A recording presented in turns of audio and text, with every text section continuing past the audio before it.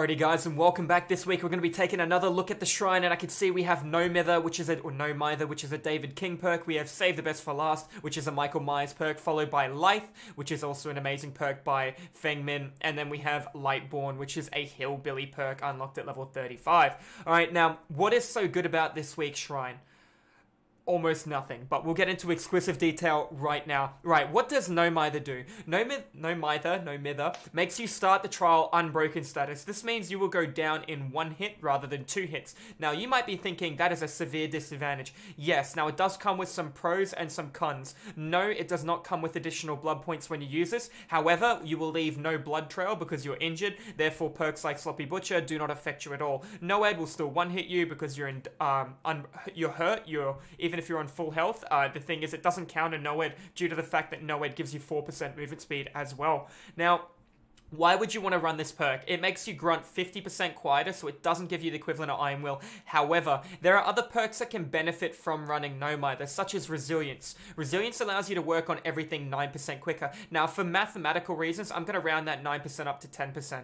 It takes 80 seconds to do a generator. Just by having No Mither and Resilience, you have the equivalent of a permanent toolbox, permanent brown toolbox. You're now going to be working 8 seconds faster off that generator, putting it on 72 seconds. However, if there are multiple people on a generator, you will suffer from diminishing returns as well. Keep in mind, when there's more than one player on a generator, 2 people foresay, there is a 10% penalty counted by Prove Theirself. 3 people, there's a 20% penalty, and then 4 people, there is a 30% penalty. If multiple people are running Prove Thyself, it does not give you a benefit for there. However, Prove Thyself will stack with Resilience, which will also stack with the God Tier toolbox. So if we're going to talk about an engineering toolbox here, which is already 20% faster on gens, you chuck on the socket swivel to make it 25% quicker. You run Resilience to make that, you're 25, you're 34% quicker, and then you're in Prove Thyself range, you're, 41% quicker. You're going to be working on a generator in almost half the time. This is providing you don't land great skill checks. If you're landing great skill checks, you'll be getting the Jenny done in no time. If there are multiple people on it, you've just cut a Jenny down from 55 seconds, if there's 2 people on it, with Prove Thyself to 50, and now you're just going to slice those numbers up like butter. Before you know it, the Gen will be done in about 36 seconds, and that's if he doesn't have a toolbox.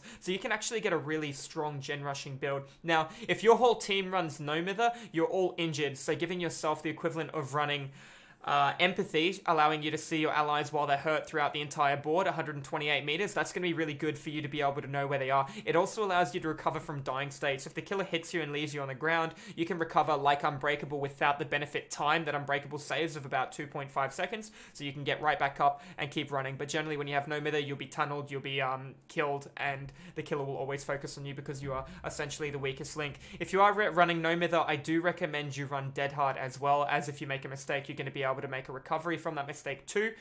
Pointing out some other things is, if I were to be running a No Mither build, I'd be running Prove Thyself, I'd be running No Mither, I'd be running Resilience, and I'd be running Dead Hard. Now, they are subject to change. If I thought I was versing a Spirit, I don't want to cry at 50%. I take off Prove Thyself and I put on Iron Will. You can, however, run This Is Not Happening, which is going to make all your skill checks 30% bigger if you are struggling to land skill checks. It is a David King perk unlocked at level 40. I do not really recommend it unless you're trying to challenge yourself. It can be very hard to use, but at the same time, very rewarding and a good feeling. You don't have to worry about healing the whole trial, which is going to get you into the habit of doing generators, which is going to speed up the game, hopefully in your favor majority of the cases.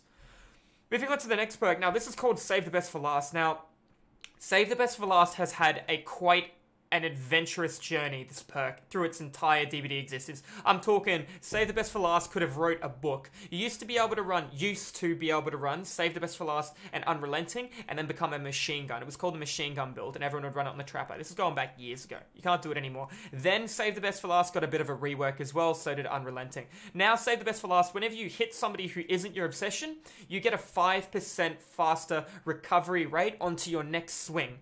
You can have up to 8 tokens. Each token stacks an additional 5%, therefore you can have 40% recovery time. However, when you hit your obsession, you lose 4 stacks, 3 stacks, and then 2 stacks depending on you have the perk tier 1, tier 2, or tier 3. So at tier 3 you'll lose 2 stacks when you hit your obsession. Now, you might be like, that's still okay, just don't hit your obsession. You can literally lunge and hit somebody, and if you don't have enduring, and then you can walk up and hit them. But a lot of the times when you lunge hit somebody, you're going to be lunge hitting them through a pallet, so you're going to most likely recover from enduring, or the pallet's done anyways, therefore it's not that valuable. Used to be an absolute demon perk on the clown, because the clown would hit you with a bottle, reduce your movement speed by 15%, hit you in the back with the knife, or if he had the glass of bleach, reduce you by 20%, your 150% movement speed for 2 seconds becomes 130% for 2 seconds, and he gets to recover really, really fast, 40% quicker, and move at 115%. He'll catch you in no time. However, save the best for last isn't all fun and games anymore. Now that almost every survivor runs DS because it's not affected by enduring, and it lasts a 5-second stun, if everyone in the trial has DS and you manage to eat all of them, that's 20 seconds of standing stationary doing nothing. Think about how long that is. Now, I'm not saying... I know people will turn around and go, oh, just don't tunnel, but remember, it lasts 1 minute. I can already down somebody and hook somebody else in that time that I find somebody again, especially if I have an instant injure, so it lasts a really long time. Makes borrowed time really easy to save people from the basement, and multiple hooks with deliverance as well. So if you want to run the really, really strong build, you're looking at deliverance, you're looking at dead hard, borrowed time, and DS. You can obviously trade out deliverance for adrenaline, but I would not recommend fiddling anything else there. You have a perfect build, and you're going to be a weapon in almost every single situation, but it's going to be very hard to verse. You could obviously run, you know, things like instant heals, which would be disgusting. I don't touch it with a 10-foot pole unless I find them in game with plunderers, so PogChamp. But moving back on to save the best for last. Now, when you down a guy, if you pick him up and he DS's you, he becomes the obsession. So if you down him again, you lose the stacks of the tokens you got for getting him in the first place, putting you back to square one. It is very easy to lose stacks of save the best for last. If people know you have saved the best for last, they will block you, like body block you, and force you to M1 them to get rid of the stacks if they are the obsession. It could be very devastating.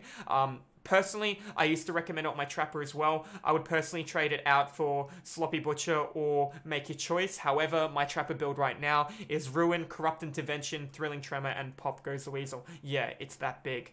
Alright, moving on to the next perk, guys, we have Lithe. Now, Lithe is an okay perk. I'm not going to try and sell you on how great it is. It is just like any exhaustion perk. It has a 60-second cooldown, 50, and then 40-second cooldown, whether you have it tier 1, tier 2, or tier 3. However, the good thing about Lithe is it can now be used outside of Chase. A big factor of Lithe that really hurt people was you needed to be in Chase to be able to use it. The killer could mind game and hit you. Now, I would not personally run this over Balanced Landing. I reckon Balanced Landing's better, and I reckon Dead Hard's better than both of them, especially with all the new unsafe pallets that they're releasing in Dead by Daylight, like on the new Badlands, you know, the one with the preschool.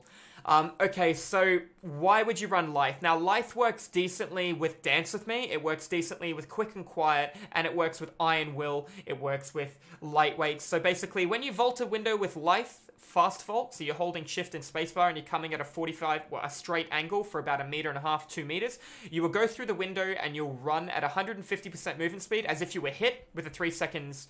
So you're going to be going and covering a lot of distance. Now, if you were to be running that with Dance With Me and Quick and Quiet removes the sound you make while going through a window, but a good killer will be able to hear you because it removes the clicking of your feet, but it doesn't remove the gasp of air. A survivor like Feng Min will still go when she's fast vaulting into a locker or through a window, and a killer being able to hear that and understanding that he heard wooden floorboards and then means she either jumped into a locker if she was upstairs, or if she's downstairs, which you heard you can pinpoint directional with 7.1 surround sound, you can be able to go, okay, he was downstairs, he went through the outside window, then you walk around the corner. If he had Dance With Me for the equivalent time of the it's for 3 seconds that no scratches are left, so she should be running, paying attention to the haste icon in the bottom right-hand corner, and then she should crouch, and then try and disappear. It works well with Urban Evasion as well, but keep in mind, I'm talking about running Lithe, Dance With Me, Iron Will, personally, I'd say that, and then Quick and Quiet, as opposed to you wouldn't have room for Urban Evasion. But now, you've just put your entire build into one play.